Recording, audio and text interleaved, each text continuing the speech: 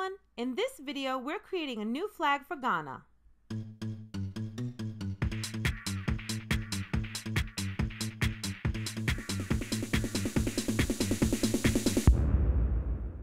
This is the current flag of Ghana. We recommend you check out our Ghana flag review video. We won't spoil it by revealing how it did, but we can tell you that it achieved a very good overall score. We're going to jump right in and reveal our design for Ghana. And here it is. So what was our thinking behind this design?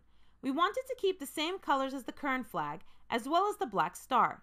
We moved the star to the canton, and for contrast purposes, we made sure it remained on yellow, so we made the canton yellow. We formed a yellow diagonal stripe on the lower fly to separate the red and green. This was done once again for contrast reasons, as well as ensuring a more even use of the three main colors of red, yellow, and green. The symbolism of the flag is the following. Red commemorates those who died or worked for the country's independence. Yellow represents the nation's mineral wealth. Green symbolizes the country's vegetation. The black star represents the struggle of African countries to gain independence. The four colors of the flag are the Pan-African colors, and together they symbolize unity with other African nations. If we were to review the flag using the 5 basic principles of flag design, the flag would achieve a high score. The flag loses some marks for color because it has 4 colors, one more than the recommended maximum of 3.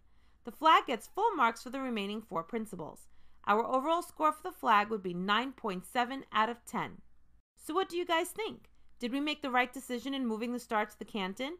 Should we have created a brand new flag from scratch? Let us know your thoughts in the comments. Remember to subscribe to our channel and check out our other videos. Thank you for watching!